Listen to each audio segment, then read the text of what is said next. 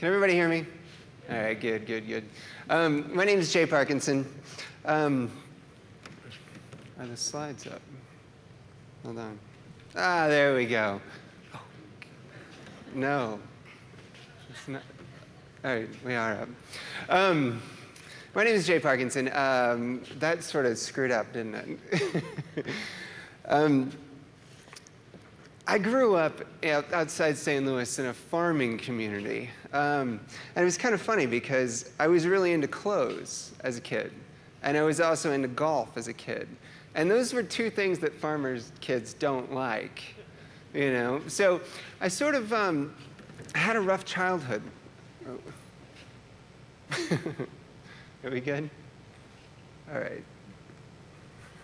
Sorry. So anyway, I had sort of a rough childhood because they just didn't like me very much. So for some reason, I was able to, you know, overcome that after a few beatings. And I really didn't care after a long time, like why people just didn't like me. So somehow, I mean, fast forward about like 18 years, 22 years or something like that, and I go to medical school.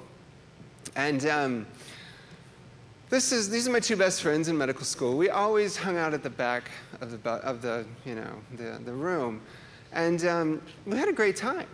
You know, we studied enough to learn how to be excellent doctors, but you know, we knew that there was some balance in life that we had to have. And we finally graduated. You know, we're all successful people nowadays. It's really exciting and everything. But then, you know, I went to St. Vincent's to do my residency in pediatrics, and I continued to sort of get in trouble a little bit. One of the things that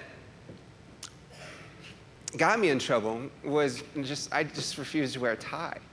You know, I hated those things as a doctor, especially for kids. I thought they would, you know, I thought they were sort of terrified by these things, and I was too fashion conscious to wear those like goofy pediatric ties. So I just couldn't do it. So that graduation picture was actually the last time I wore a tie. And then I took it to the extreme and went to the, you know, New York State and actually got them banned in New York State. And I was like, take that, Dr. Grubman. He was the one that tried to make me wear a tie all the time.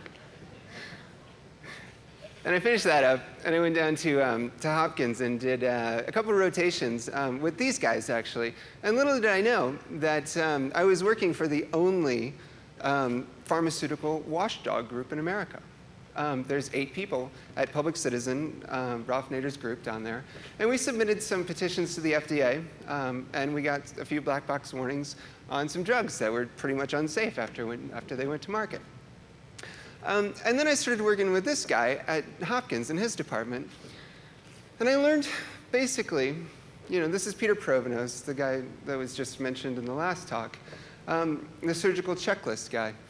And basically what he said, what I learned from him was everything's a process and everything is an experience. And that was sort of the first introduction I had to design, as a matter of fact.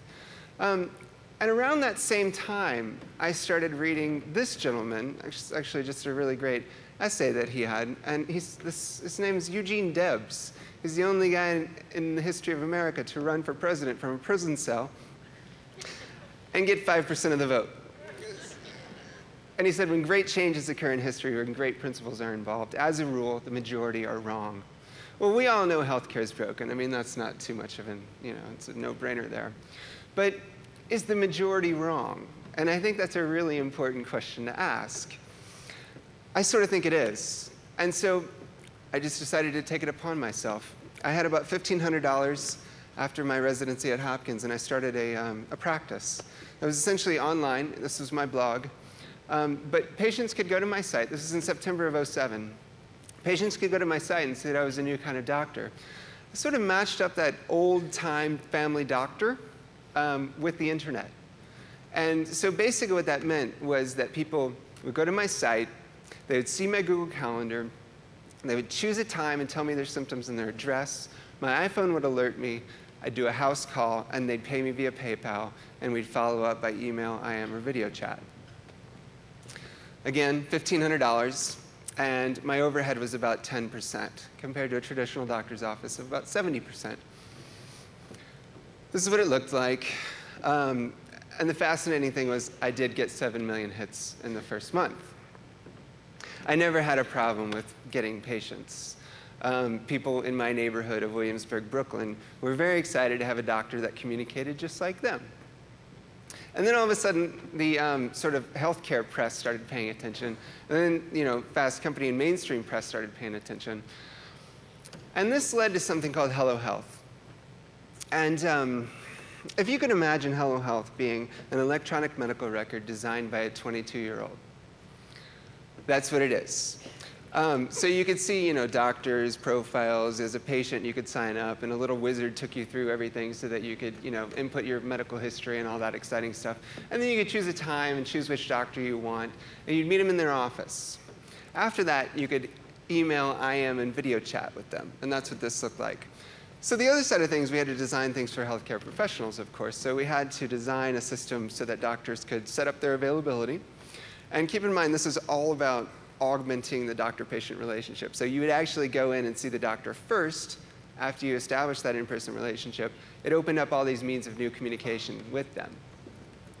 So the doctor had a really beautiful dashboard of what's going on in their practice. And this is very similar to Facebook's news feed because, how many times can we rip off other people that are doing really well and apply it to healthcare? I mean, that's sort of been my philosophy all the time. So you could see, Jessica Price. You could see what she was all about. All of her medical history is, sort of right there once that person went in to see them at Hello Health. And then you could, of course, document. It was all the tools you need to power a 21st century doctor's practice. I could even prescribe links because I think that's a really important thing for doctors to do in the future. And today is prescribe links so that their patients understand what's good and bad on the internet. And it's also a social network for doctors.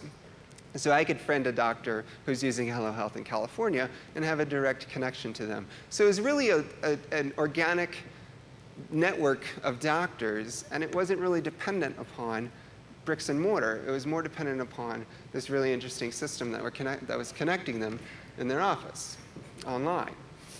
And we had to prove this out, so we had to build a practice, and this is what the practice looked like in Williamsburg, Brooklyn. And we wanted it to look more like a living room than a doctor's office. And then we had to do the ads and all that stuff, and then we put ads in the subway, and I think this really highlights exactly what we were trying to do. All of this was designed to function as one really beautiful, amazing experience that people loved.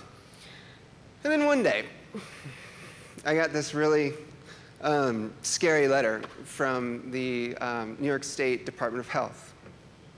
And it said, "The issue under investigation is an allegation concerning the parameters for conducting a medical practice via the internet, as well as regarding your photography website." And I was like, whoa, what does that mean?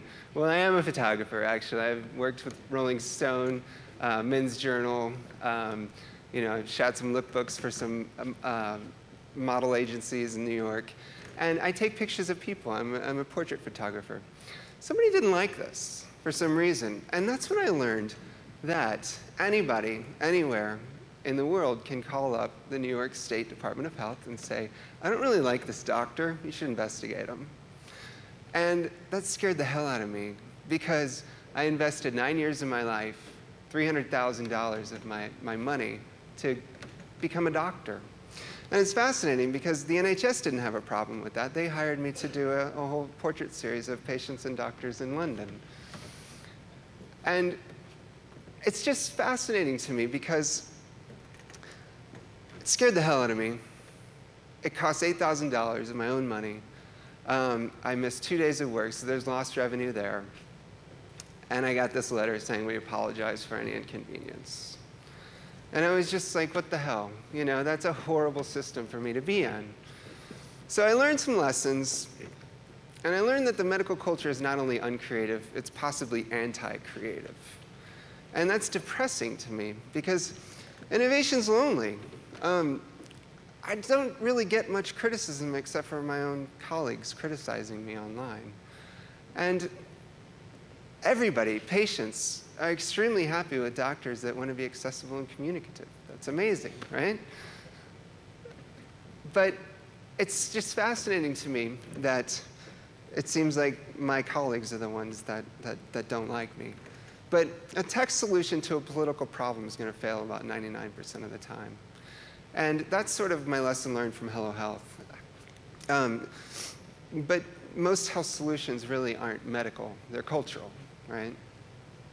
So I just want to talk about why are we doctors so uncreative, Well, on the first day of medical school, you sort of fall into line. You know your role. You see all these attendings. You see the residents. You're at the lowest portion of the system. So you fall into line, and if you don't, you get this long line of doctors saying, what the hell are you doing? You shouldn't be doing that. That's different. And then we take all these tests. We learn all about all these algorithms and protocols and pathways and all that stuff. And then we take multiple choice tests, and it's easy for the attendings to grade. So we basically just regurgitate. We don't really creatively think. The hardest test I ever took was in an immunology class in undergrad, where they gave me a paragraph problem, and the test was design a study trying to prove this hypothesis. And that was really hard. That's not if you have the vaguest clue as to how talented someone has to be to lead a surgical team. I have an MD from Harvard. I am board certified in cardiothoracic medicine and trauma surgery. I have been awarded citations from 7 different medical boards in New England, and I am never, ever sick at sea. But if you're looking for God, he was in operating room number 2 on November 17th, and he doesn't like to be second-guessed. You ask me if I have a God complex? Let me tell you something. I am God. One of my favorite movies, Malice. That's true, though. I mean, doctors have an element of a God complex. We have to, right? We have to be right. I mean, that's our opinion, and sometimes our opinions, cause life or death. We are trained for perfection, and being trained for perfection as a designer is not really it's not really how design works. So it's sort of counterintuitive. The other issue is we're pretty much enslaved by debt. Last Thursday was a glorious day of my life. For the past 2.5 years, 3 years, I've been stuck in this $5,000 a month medical school repayment program. I couldn't consolidate and refinance because there were issues with the federal government. Nobody was refinancing due to the economy. I was stuck for $5,000 every month. On Thursday, it was finally refinanced, and now I'm at $844 a month for 360 months. I'll be 65 when I pay this off. The point is, whenever you are under that much debt, you do everything you can to just be comfortable. And innovation and entrepreneurship is not comfortable. And the other thing is, when residents finish their residency, they're about 30, and they just want to settle down. I mean, they've been working their ass off for the past 9 years in medical school and residency, and they just want to settle down and have kids. And kids they're a lot of work. So you can't really innovate, and you can't really be an entrepreneur whenever you're just trying to settle down and have a good time. And because you've been working so much, you just want this life of comfort and luxury. I mean, it's like your 20s have been kissed by. So you're just sort of looking to have a good time and be salaried by a hospital and just move on and have a good time and be comfortable and complacent. So we're not very agile people either. And as we all probably know, a lot of doctors are giving up their primary care practices and becoming salaried physicians, which is a good thing. The more salaried physicians in the world, the better. But what that means is they become parts of institutions that sort of look and function as fast as this. When you really need, people like this working in their home. This was my apartment whenever I started my practice. I look haggard. And it wasn't nice. I was poor, but this is the agility that I needed to start my own practice. Being different is expensive, too. I'm starting a new company in New York City called Sherpa in about November. And we're looking to purchase malpractice insurance for our doctors. And we found that we have a choice of 2 malpractice covered insurance companies. One claimed insolvency about a year ago. So it's kind of interesting that there's really no competition, and they're basically just charging us as much as they possibly can. And it's just expensive to start something that they don't really know about. We're also scared. And this is one of my favorite things on the internet. This is Dr. Cranky's Mumbled Gripes. It's a question and answer site powered by Tumblr, and I think it's one of the coolest things on the internet right now. He's answered about 1,600 questions, and they're very long and detailed. I would love to go to a doctor that I could see 1,600 questions answered by him or her over the past year and a half, because that's how I can tell their personality. That's how I can tell their critical thinking. But as you can notice, Dr. Cranky isn't a real person. That's a pseudonym. And so he actually is providing amazing medical advice under a name. I don't even actually have talked to him. He won't tell me his name.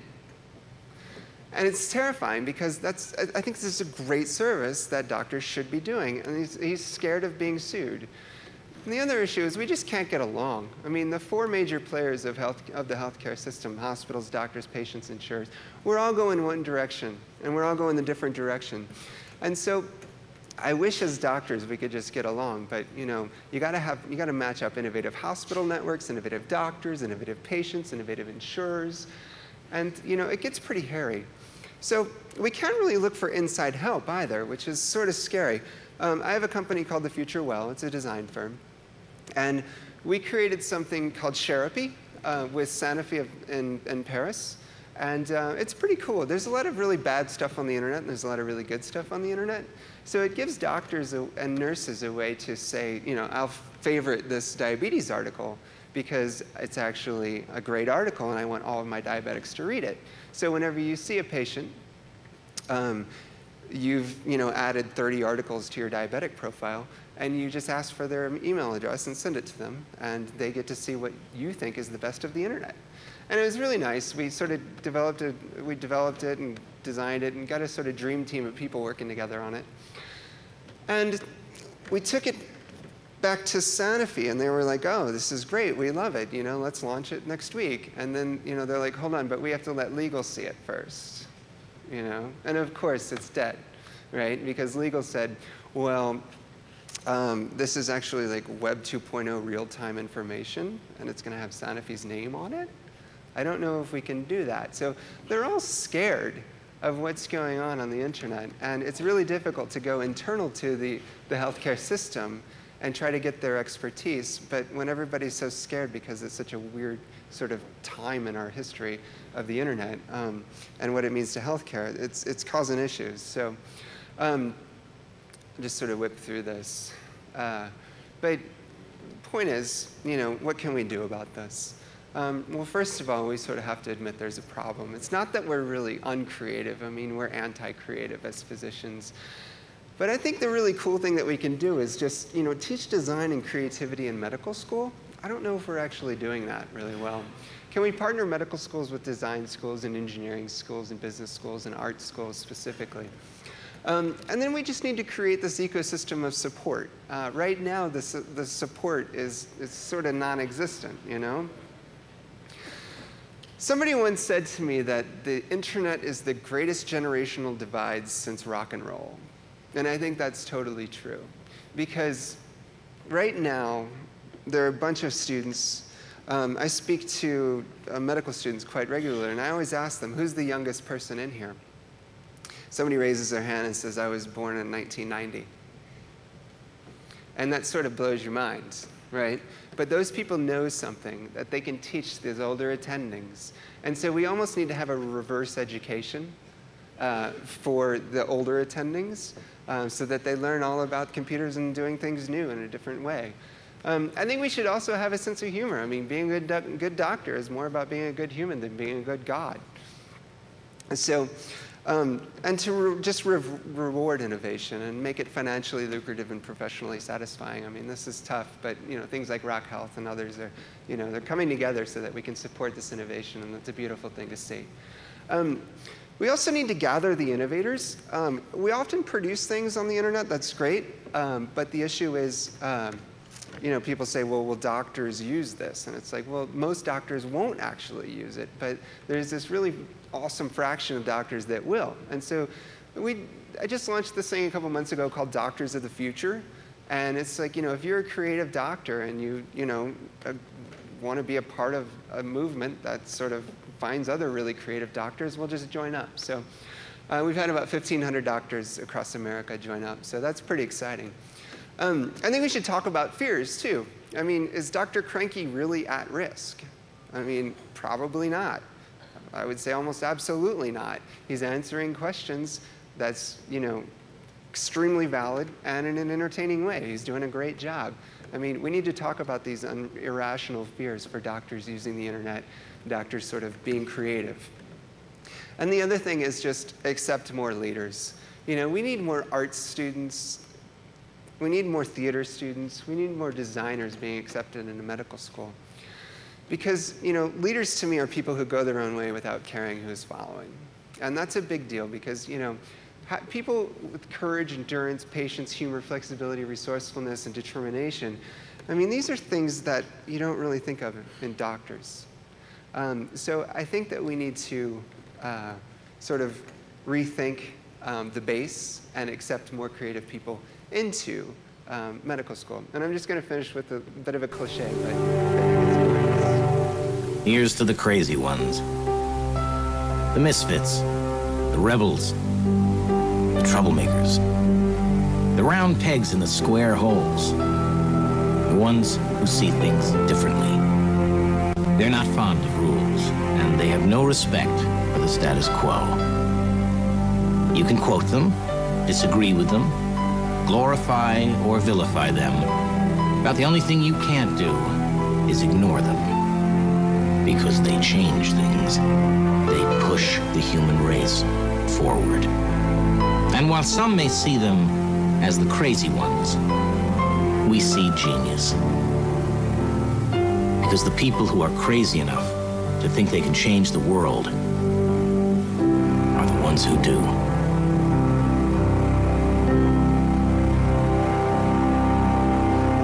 What struck me there was medicine is so much an art. And there were 17 artists that they highlighted, and there's not a single doctor there. And so over the course of the next 10 years, I'm just asking that we all work together and put some doctors in an ad like that. It's beautiful. So thank you very much.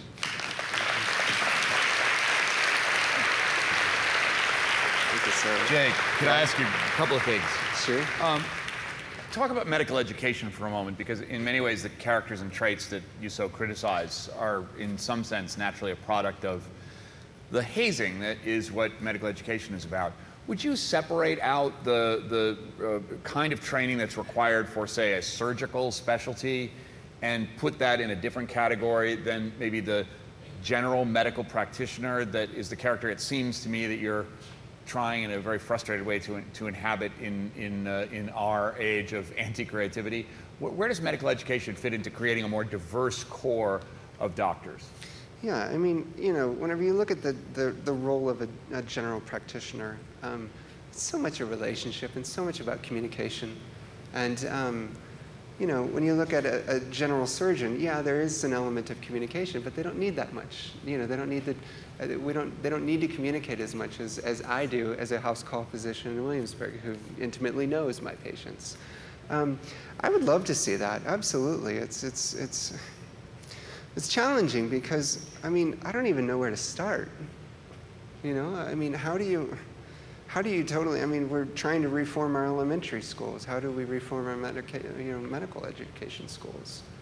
But could you imagine a core of this Doctors of the Future idea of medical practitioners who are just as skilled as doctors, maybe not as skilled as surgeons, but wouldn't have to go to school in such an expensive regime that would leave these people in debt, as you still are to this day? Right. I mean, I could have taken a job in New York City as a pediatrician, and I would have started out at $110,000, which sounds like a good chunk of change, but you know, whenever I'm expected to pay $5,000 a month, I just simply can't live on that. So, I mean, what's scary is we're always talking about the medical home and the need for primary care docs, but I think I read it was about 3 to 5% of people who actually went into primary care last year who graduated residency. I mean, that's terrifying, because when boomers retire, where are the primary care docs going to be? Well, you're going to be pretty busy. Well, although we're not already. A lot of boomers in Williamsburg. Yeah, that's true. Although it's inside the New York joke. We're both Brooklynites here. Finally, the investigation that was started at the New York Department of Health, you said almost anyone can start something like that. It's scary and terrifying. And you used that as sort of a way of saying that your colleagues, possibly other doctors, hate this idea of creativity. Now, I don't know anything about the investigation. You're sure that that wasn't like an old girlfriend or something? I don't think it was. Yeah. No, I try not to have too many enemies. What's it like? Can you tell me about one of your patients in Williamsburg? What's it like to go up to their door and do an exam in the, you know, their comfortable surroundings? How's that different from the kind of medicine we've been talking about all last few days? I saw an amazing portrait project the other day of people's refrigerators, and it wasn't a picture of a person. It was just they opened their door up and just took a picture of it, and it was amazing because, you know, they had pictures of a bartender, and they had a picture of someone who just got into Whole Foods like last week, and the difference in their refrigerator was so different, and like you could see exactly what type of person this person was, because you got to see their surroundings. You got to see, you know, health is all about your immediate environment. I mean, it's about the homes that you live in, the neighborhood you live in, your friends. Whenever you get to know people in that context, I mean, that's being a real doctor. So aside from this sort of hokey romantic notion of a house call, it's actually an extraordinarily rich channel of data about individual patients that is efficiently absorbed when you simply knock on the door. Yeah, and I mean, my practice was set up so that I could see about 6 or 7 patients a day. I kept it in like 2 zip codes, so I only went from, you know, Williamsburg and Greenpoint.